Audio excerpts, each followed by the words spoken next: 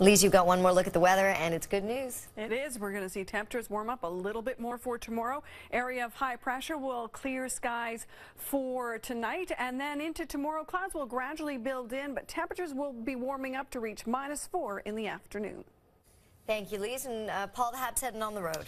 Yeah, they've got a 4-game Western road swing now, so another huge test for the Montreal Canadiens in a very busy part of the schedule. It's going to be a fun one. Thank you so much. Thank you so much for tuning in. We'll see you tomorrow at 6. Until then, take care. Good